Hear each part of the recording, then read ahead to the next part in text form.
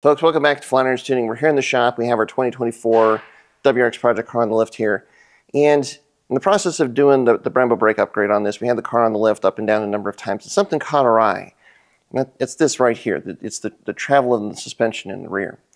Now, right up front, I'll warn you, once you start paying attention to suspension travel, and especially droop travel, it can kind of take over your world, so you have been warned.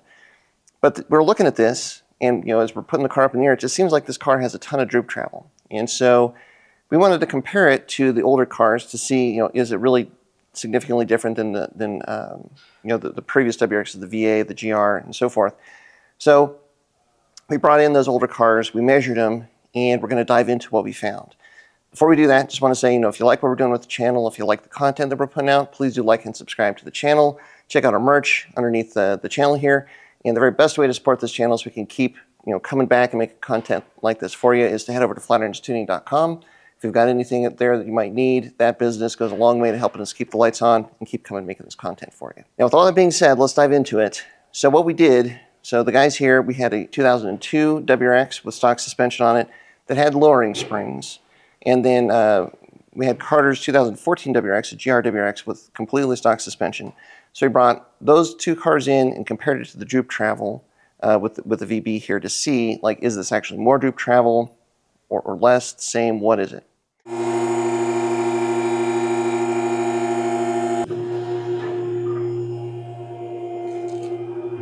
It's now at 17 7/8.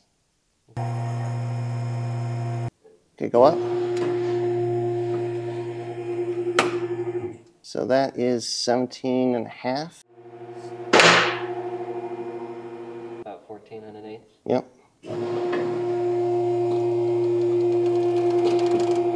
17 3/4. So what we ended up finding in terms of droop travel was this is actually about in the same ballpark as the other two cars. Basically 3 inches of droop travel seems to be about the norm across all of these different models. This car has just under 3 inches of droop travel. The GR WRX had almost exactly 3 inches of droop travel.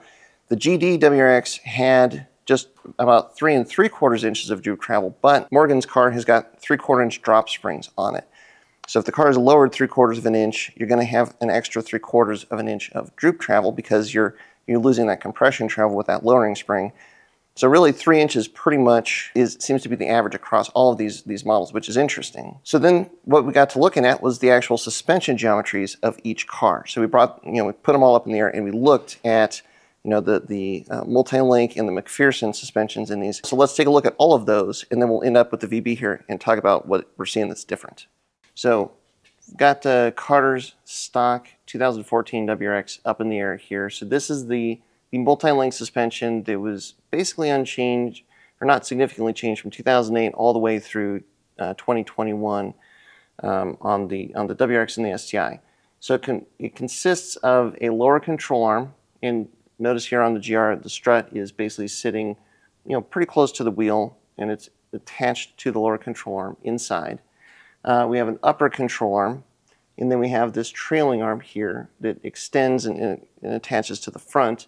And then there's a tow arm. Tow arm it's almost like a tie rod for a steering rack on the front suspension, and that's just to control the toe of the rear wheel as it goes through its travel. The significance here is the length of the lower control arm and the plane that it is moving in, and then the trailing arm in the angle that it is. So this is different than the GD suspension. We're going to look at that here in a second. There's a little bit of an angle between the two. They're not completely perpendicular, but the trailing arm is definitely moving in a different plane compared to the lower control arm and then the upper control arm. And so that creates a little bit of tension as the knuckle moves up and down, because you've got the arms that are kind of pulling away from each other or pushing against each other. So that basically interference between the movements of the lower control arms and then the upper control arm, that's what limits the travel with the multi-link. The advantage of that is you have the ability to really control, the manufacturer has the ability to control what happens in terms of camber and tow to the rear wheel as suspension compresses or extends. So that gives you a lot more fine control of the tire, and that's where the multi-link rear suspension can be a lot more efficient in terms of grip, And that's what we saw with the GR chassis when it came out. It just seemed like it had a lot more rear grip than the GD chassis did. And it's because of the suspension design, but in terms of rally use, because of that lack of travel, it's all of these different pieces that are all kind of moving in a little bit different way that interfere with each other. That's what limits the travel. And so that's where, for off-road use, when you're trying to get a lot of travel going, that's where this was an obstacle.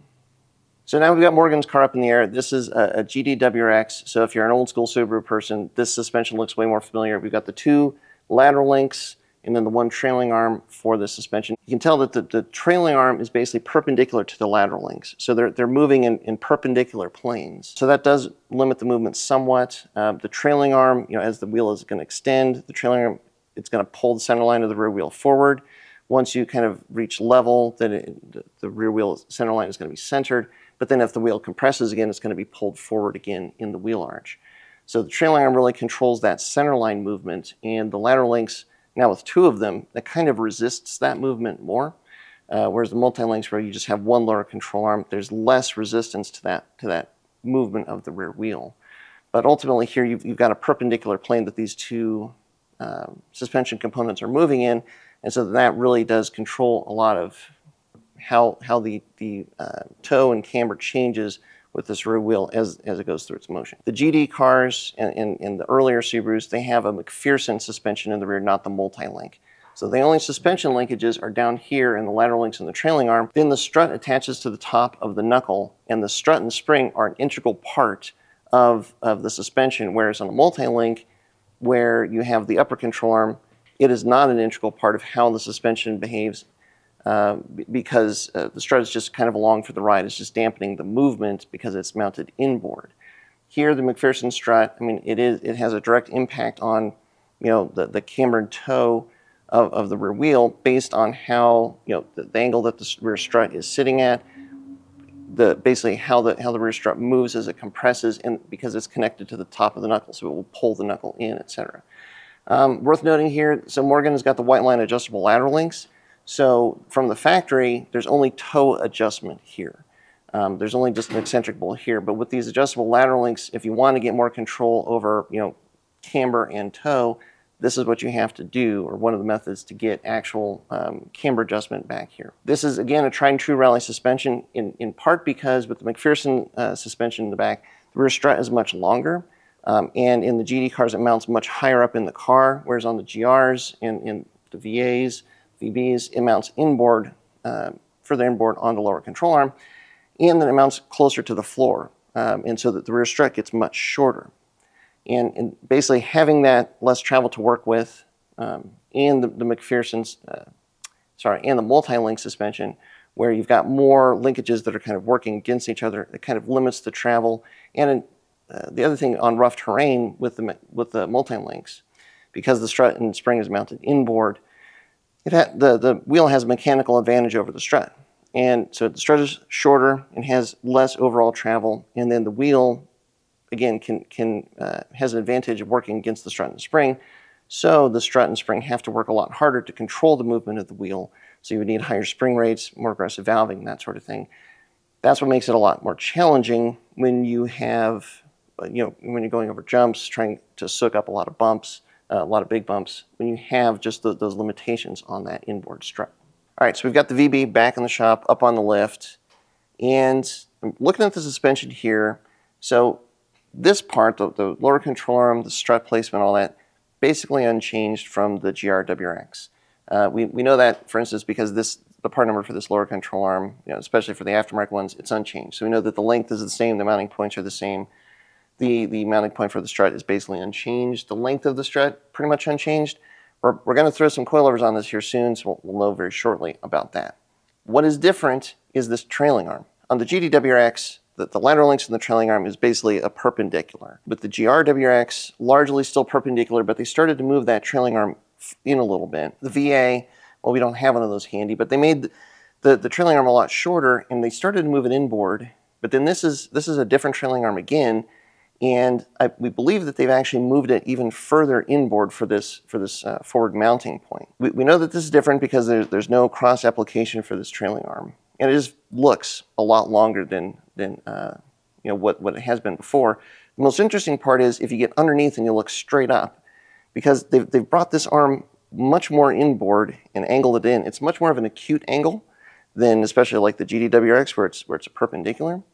And through very crude measuring, and I do mean very crude, but just kind of tracing everything out, it looks like this is about twice as close to the center compared to like the GR WRX, for instance. If you look straight up from the bottom and you compare these lower arms to the upper arm, there's a lot more parity between basically these inward mounting points of the lower components to the upper control arm as well, which basically makes us think this is going to behave a lot more like a double wishbone suspension compared to a multi-link or even the McPherson on the GD suspension.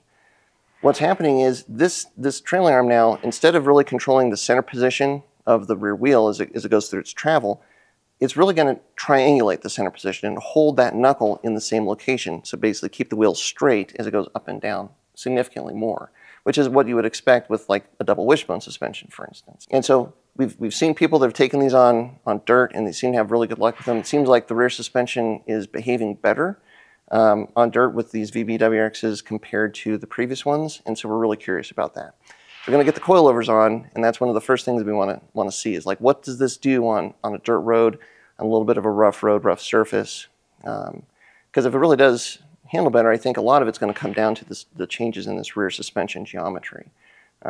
It's clear Subaru is going a different direction, and we like that. It's interesting. Hopefully this car is going to be a lot of fun on dirt, and it seems like the early results are that is the case. So again, thanks for your support as always. We're putting coilovers, easy for you to say, coilovers on this car soon. So keep your eyes open for that. We're going to bring you those results here soon. So make sure you're subscribed to the channel. Thanks for your support as always. Until next time, stay tuned to Flatirons Tuning.